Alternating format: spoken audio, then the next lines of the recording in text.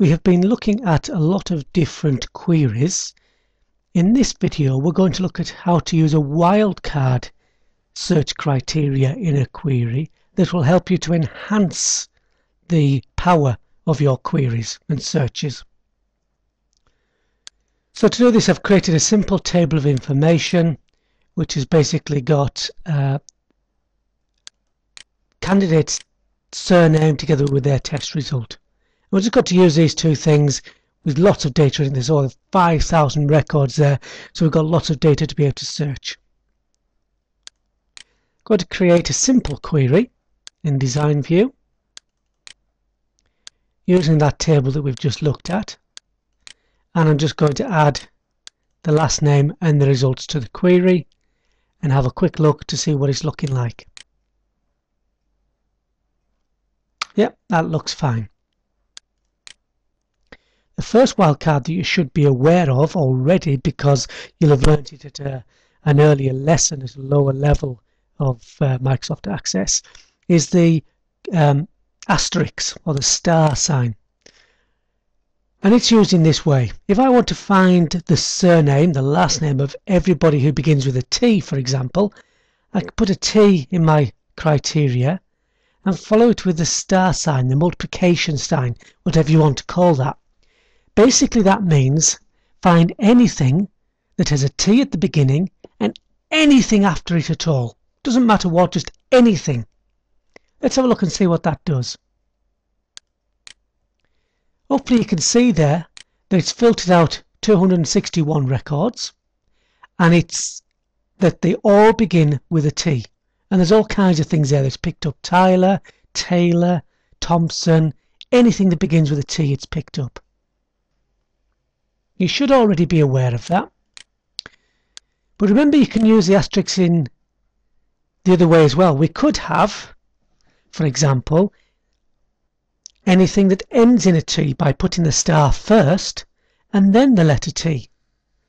When we run that query, we can see it's picked up every name that's got the letter T at the end. So the star basically means anything. The next wildcard we want to have a look at, and you might well be aware of, is the question mark. The question mark works in a similar way to the asterisk or the star sign, except it means one character. So BE question mark means it will only bring out 4-letter words that begin with BE. The question mark can be a letter or a number, but just one instance of it. So let's have a look and see what that does. Yep, it's brought out the bells and the bends. Just to prove that it's only brought out 4-letter words and it's not there by fluke, let's just change that to BE asterisk, and that will find any length of word that begins with BE. Yep, Benson's, Bewley's, etc. That's a good way of seeing the difference between the star and the question mark. The star means anything afterwards or before, whereas the question mark means one instance of anything. The next wildcard we're going to look at is using square brackets.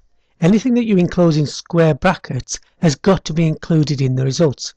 For example, if we want to find words that begin with AD, A, but then anything else after that, this forces it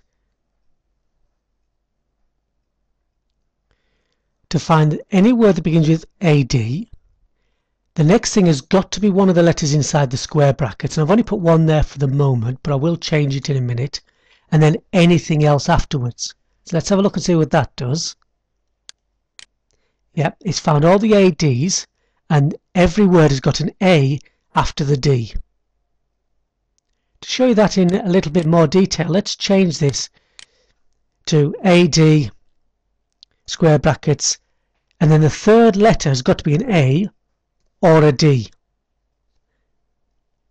and then we'll put anything else after it. So that's got to look at any word that begins AD, the third letter has got to be an A or a D, and then anything else after it. So if we look at the results of that, it's picked up all the A, D, and the third letter's a D, third letter's an A, third letter's a D, third letter's an A.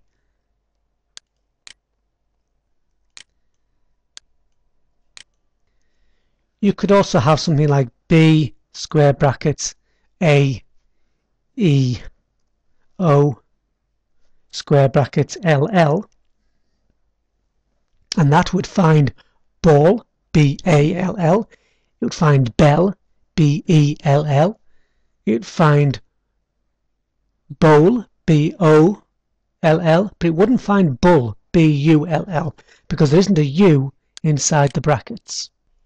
I'll just change that slightly. What that will do now is find ball, B-A-L-L, and bell, B-E-L-L, but we can turn that on its head. If we put an exclamation mark inside the brackets, then what that means is find everything apart from the letter A and E. So that will find bill and it will find bull. So that is just some of the wildcards and how we can use them. And remember, all these things can be combined. So you can use wildcards with the greater than sign, and you really need to experiment with your data to see how all these things fit together. It can be difficult to remember these, so I strongly suggest that you look up wildcards in help.